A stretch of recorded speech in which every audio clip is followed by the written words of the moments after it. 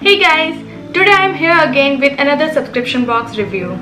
If you haven't tried the activities that come within the subscription box, then you must.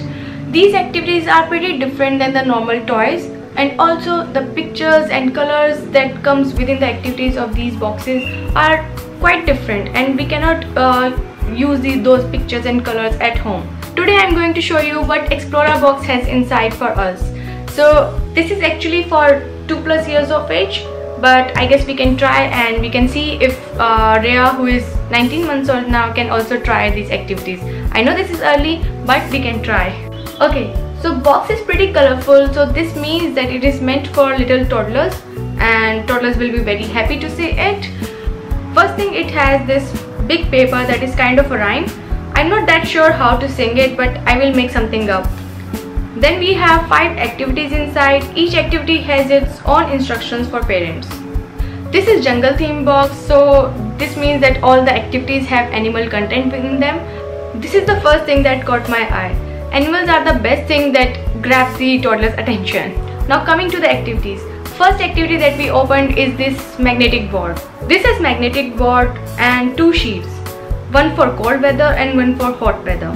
Animals are stick to the magnets so that we can place the animals on the sheets.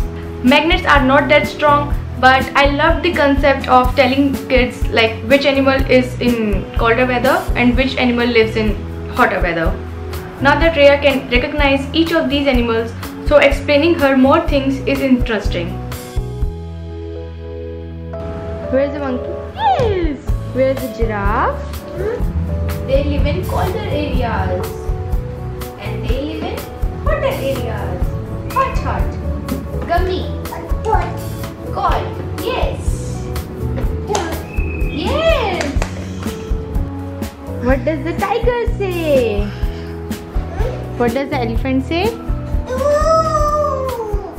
Magnets were strong enough if we didn't put any sheet in between the magnetic board and the magnets.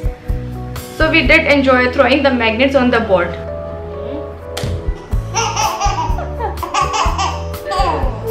I have no idea what was so funny in that. Next activity which opened was this one, where we have to match the animal prints with the patterns on the board. I thought this would be little difficult for her, and to my amaze, this was the easiest one, as if she already knew what to match and how to place the animal cards in the pattern board. It took her hardly 2 minutes to match all the patterns. And where will the squirrel go?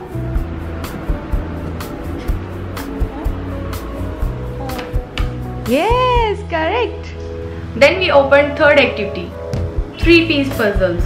It is very simple it seems, but for 19 months old it is not that quick. Reya was not able to match all 3 pieces initially, but when I told her to put in the border, this one, the cutout of the animal, she got the idea of the shape and then started putting the pieces together.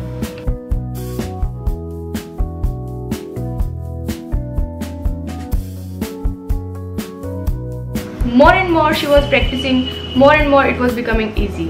Next is this feed me activity, where I think this one is meant for little older kids. This one was little difficult for Reya. She was able to put all the fruits on the tree, but she didn't understand the concept of looking at the wheel and then feeding those fruits to monkey. If it was mango, she fed him all the mangoes. Probably in few days she'll understand, but for now she's playing with fruits, spinning the wheel and feeding monkey as she wants. Abhi feed kar do monkey ko. But one only one. What? अच्छा feed कर दो, monkey को feed कर दो. Apple का है? Apple निकालो पहले apple. Where's the apple? Yes. Apple feed करो. One apple. Last activity is the one that I intentionally kept it last. And let me tell you, this is going to be very messy. Painting. I have never given her paints before this, so I was not sure of the mess. But was this fun? Oh yeah. Reya has already painted in her school, so to my amaze, she already knew how to paint on the canvas and how to hold the sponge.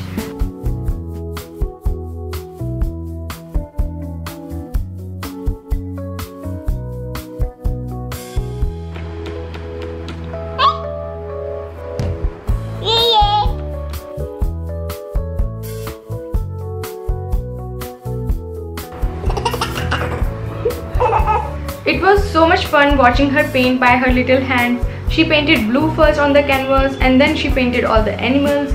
But when it came to sticking the animals on the canvas, there was no sticker as it was mentioned in the instructions.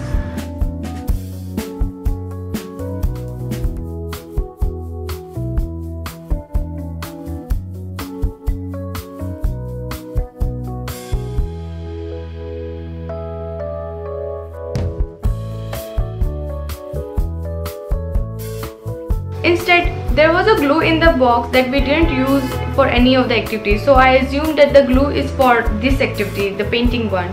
So we used the glue to stick all the animals to the canvas.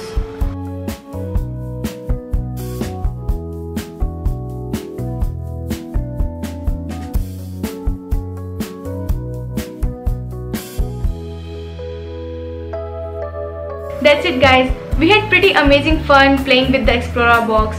And no matter how many toys we have, no matter how many activities we plan, subscription box activities are always fun and worth buying.